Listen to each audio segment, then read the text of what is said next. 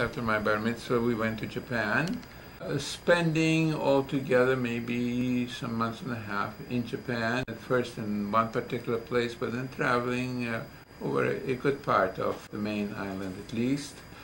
That was a very important experience because I had never been outside of Manchuria before, not counting the place I was born originally in. And because I had an image of Japan, which of course was soon to play a very important role both in our lives in Manchuria, indeed, or by that time already was playing a very important role in our lives, as I was saying in a moment, and also, of course, in my life later on after I came to Berkeley, with Pearl Harbor and the war in the Pacific, etc., etc., etc. I was talking about the various reasons why myself, and I think also Misha, were leading a more sheltered life than most of our friends. And that is that we were the nephews of a very rich man. And Harbin was not devoid of crime, especially in the later years, 1930s. I was speaking about that. There were quite a few kidnappings. In fact, my father was once kidnapped from his own apartment. The kidnappings, of course, were by the police, not by real bandits, but some. The distinction was not always clear. Those who directed traffic and walked the beats were Chinese, armed not so much with hand pistols as with rather imposing long rifles. But the officers were usually Russian. And these Russian officers, whatever some of them might have been, were not without their black sheep. And these black sheep were not beyond pulling a few things and then solving some of the crimes at somebody else's expense or something like that. And even Akolyova himself, this was already after I was in America, was almost kidnapped, but for a, shall we say, very personal reason, they didn't manage to kidnap him. So there was always that fear. And because of that, we were told, not to stray too far, and not to go there, and not to go there, and always want to know where we were, etc., which obviously tended to limit our mobility quite considerably. Now here is an interesting picture. It's a picture that sort of etched itself in our minds, the three of us, Misha and myself, almost inseparable buddies. We used to sit in school usually at the same desk next to each other. Oh, yeah. And you remember in the German school we were photographed next to each other, and so on. Inseparable buddies.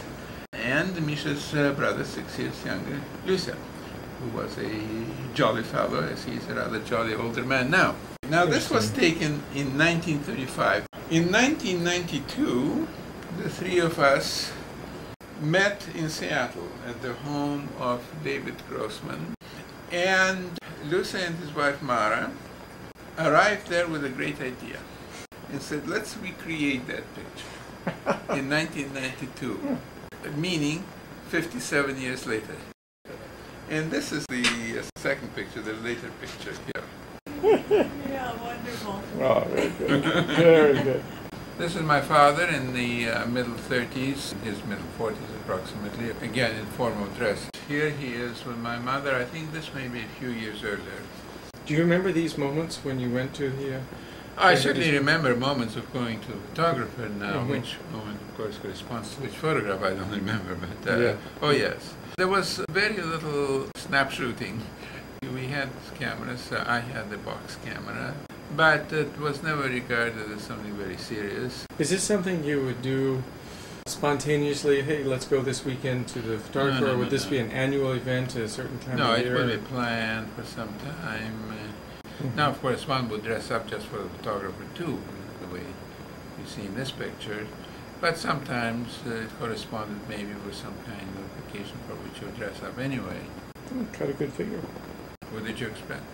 Well, it's a joint picture of the two families, the three boys.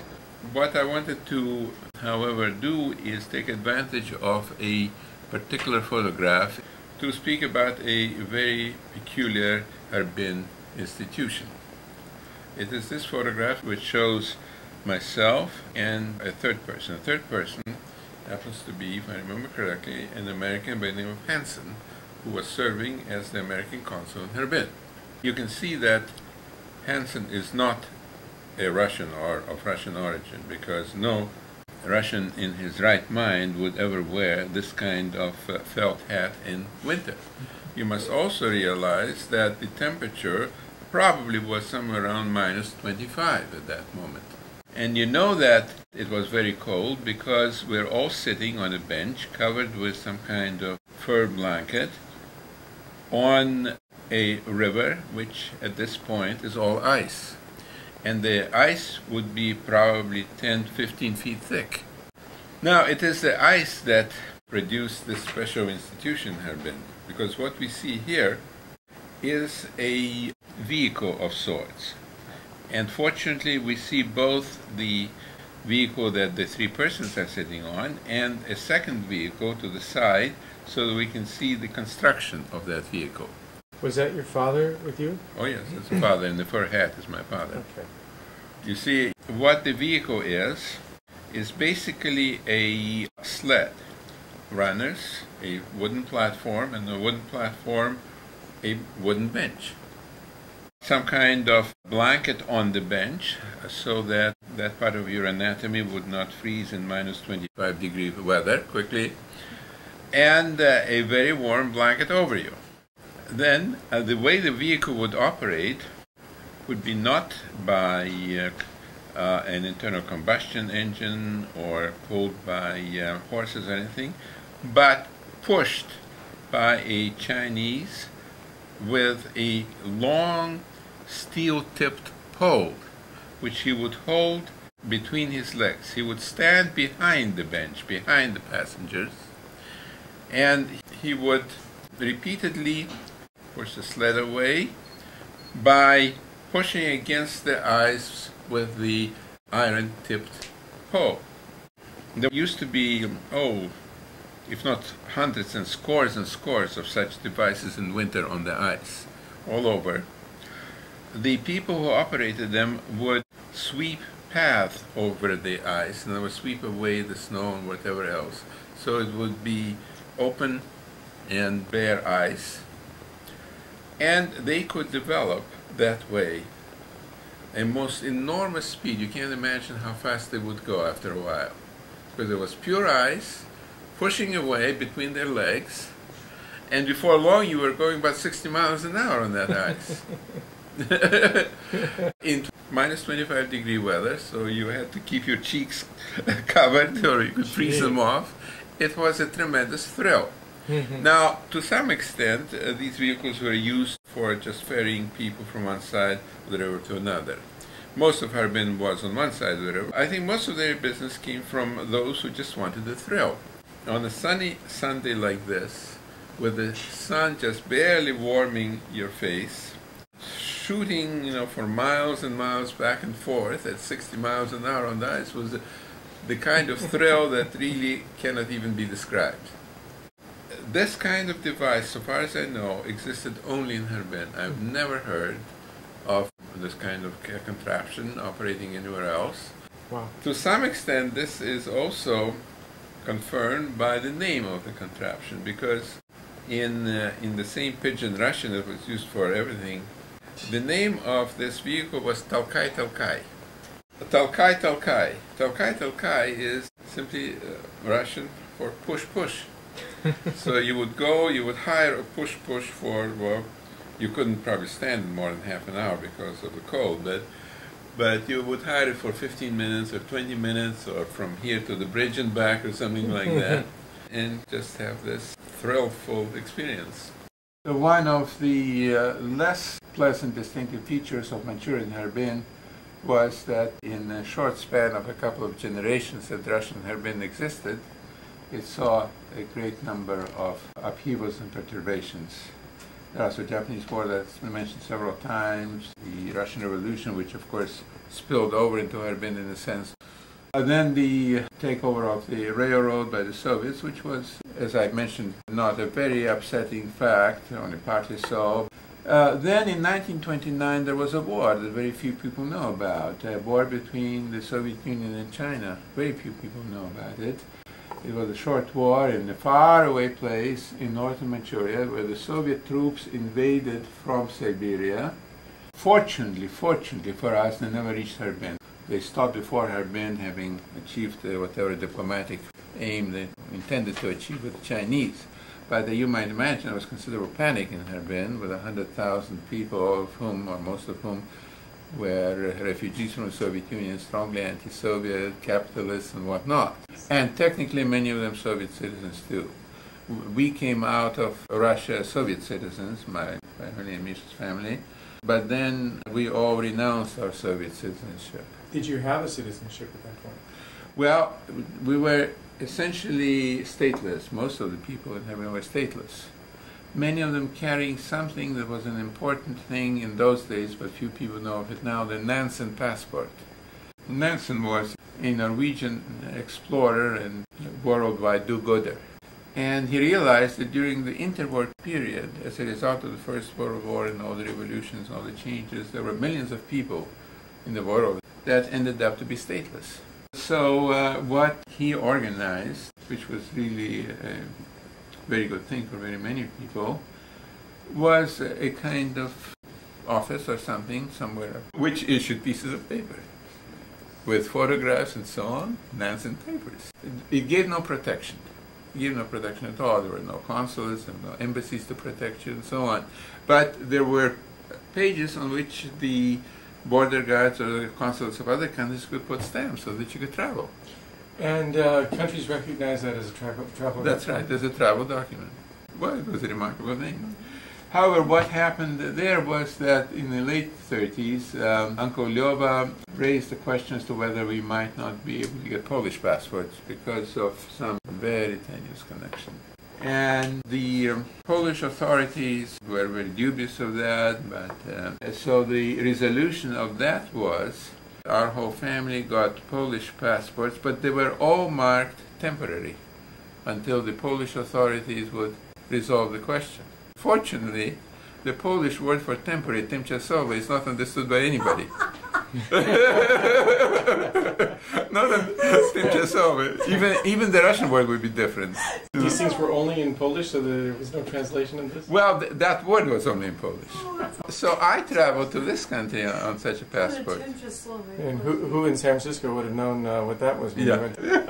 And this is the passport that the rest of it, Misha traveled on and so on. And then, of course, when Poland fell, in September 1939, there was nobody to change that passport or nobody to recall that passport. But was the passport worth anything anyway? Well, it was a kind of glorified Nansen passport. It wasn't right. Because if you turn to protection before 1939 to some Polish embassy or consulate, of course, would see the word tymczasowe. Right. And say, well, why is it tymczasowe? And then, of course, you'd have to do a lot of explaining. But then, of course, Poland fell, so there were no more Polish embassies to ask these questions. And obviously, if it expired, well, the answer was very simple, because Poland expired. Now, those of us who immigrated in the United States actually had an easy time immigrating, because at that time, the quota system, the national quota system, existed in the United States. And if, say, you wanted to come actually from Poland or from Romania or Hungary or Italy or Greece, you had to wait years and years until your turn came to receive a spot on the quota. But if you were born in Russia, as I was, and Misha was, and my parents were, that was simple, because there was a large Russian quota that was always empty, since nobody was allowed by Stalin to leave Russia. So I was, in a sense, a beneficiary of Stalin. Only some people who had escaped earlier immigrants, such as ourselves, with Russian place of birth, were eligible to come under that quota. It seems for so many of those years, you guys kept falling through these funny little cracks, so that everybody else was getting caught. I have something to tell you. Everybody else was getting caught, and you kept falling through the little cracks all the way down the line, whether it's I have something to tell you. Yeah. That people have been falling through these little cracks for 2,000 years, if their descendants are alive today. Those who didn't fall through the cracks, their descendants another life today. I consider myself to have been fantastically lucky in my life. Fantastically lucky. We haven't talked about the war or anything, but fantastically lucky. I wanted, in fact, somehow to make this point towards the end of our discussion, after we have seen all these cracks. Just think of the incredible luck that the house we're now sitting in didn't burn in the fire.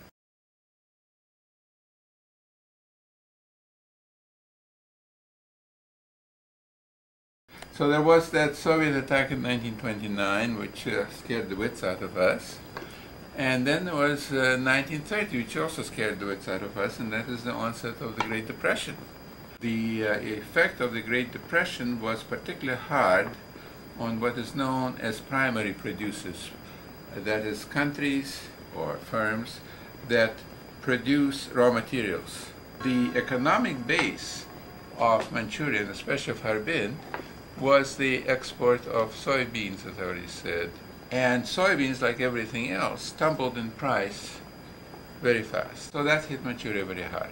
Nonetheless, I say this with considerable caution because obviously our family was very well off.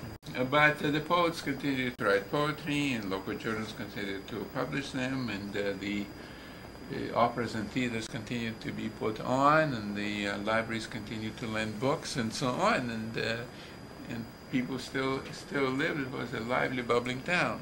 So in 1930 came the Depression. Of course, it outlasted me in Harbin. I left in 1938. Then in September 1931 came the famous Mukden incident. Now, the Japanese, by that time in Japan, were undergoing some serious political perturbations themselves. To put it in one word, the extreme nationalists and the militarists were taking over power. And that meant expansion, and they were encouraged, of course, first by the fact that the rest of the world seemed to be on the brink of war, and so in their own corner of the world they thought that they could do their own bit of mayhem. And in part because they saw the Soviet Union building up, and they wanted to create more strength to confront the Soviet Union if necessary. They also had their quarrels with America, and so on and so forth. They went on a rampage which did not stop until the end of 1945. The first phase of this rampage was to conquer all of Manchuria and to take control of the very rich natural resources of Manchuria, which would complement Japan's industry operating on very lean natural resources of its own. These resources briefly included what? Well, very rich coal mines, iron ore, very, very rich timber resources, since a very large part of the country was covered with primeval forests. And so in September 18th, 1931, we suddenly woke up to read the headlines that there was an incident. Somebody shot a few rifle shots at a passing Japanese train. And in order to punish the culprits and prevent anything like that, the Japanese suddenly spread out their armies all over Manchuria, fighting the Chinese. The Chinese were no match for them. Was it ever proven that Mukden was a ruse, that it was set up?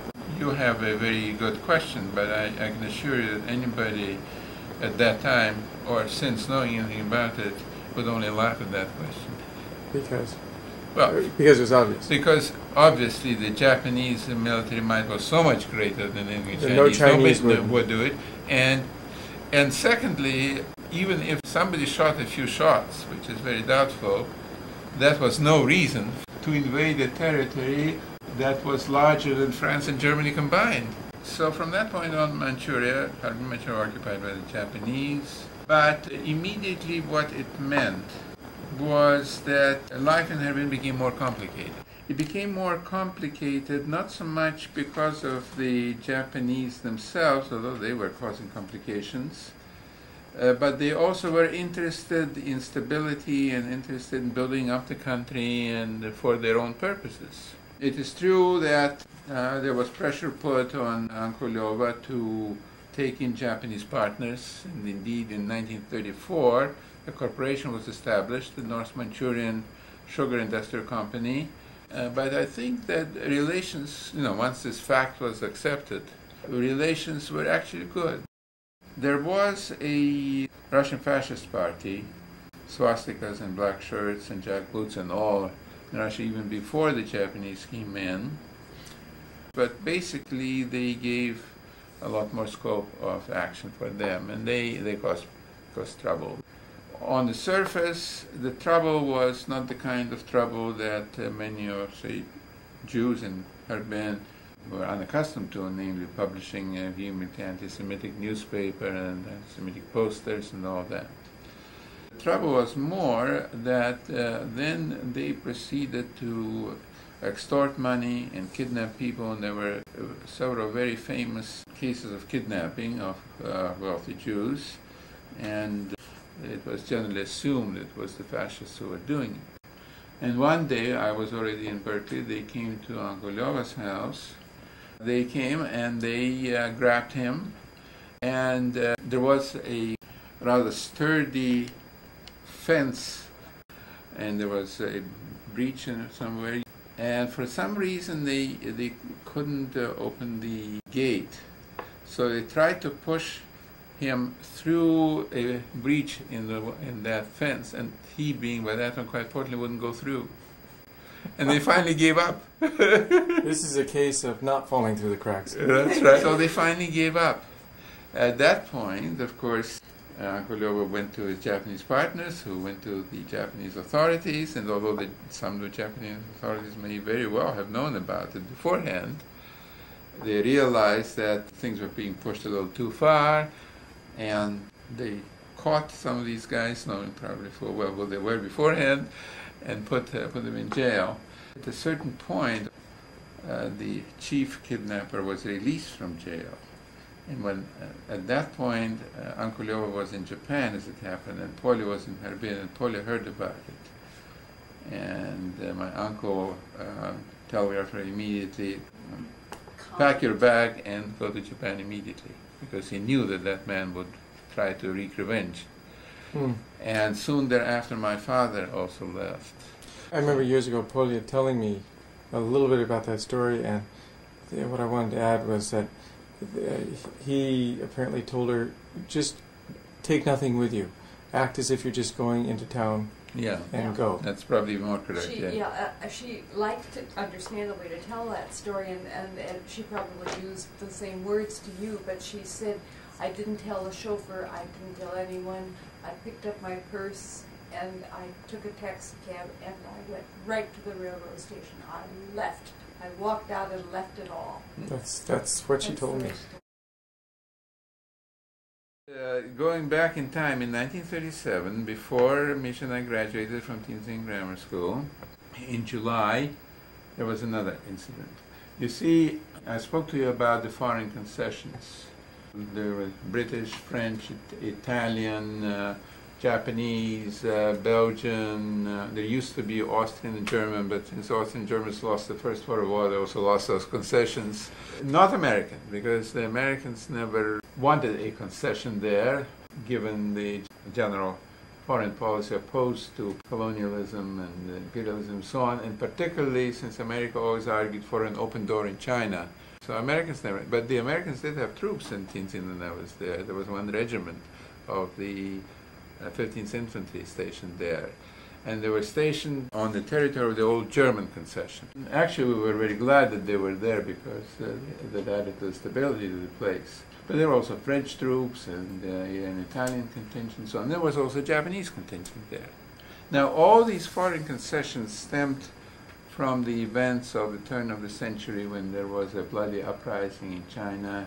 All the foreigners were besieged there in so-called delegation court, and the foreign powers, of whom, incidentally, the Russians sent the most troops, had to directly intervene to lift that siege and rescue those foreigners, and then, of course, the Chinese government had to pay for that, so the Chinese government was very weak.